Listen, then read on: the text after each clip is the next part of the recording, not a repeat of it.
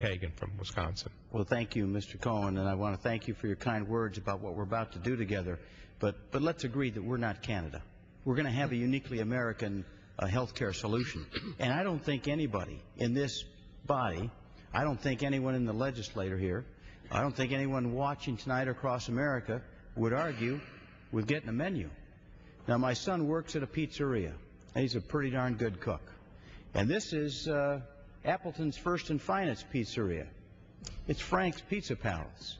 Now, if we all go there together and we order a sausage 12-inch medium pizza, it's $12.50, and it says it right here.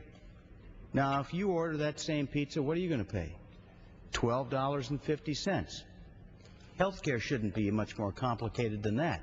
The price is openly disclosed at the pizzeria, and they don't discriminate against anybody. They're happy to take any customer on. And just like in healthcare, they're only as good as their last performance. So they have to compete for business. They compete with the Italian place down the street, or the Greek restaurant, or the Chinese restaurant, or just your home cooking. So what we're suggesting here is that we use the leverage of the marketplace, that we have an open and transparent and competitive medical marketplace and guarantee universal access.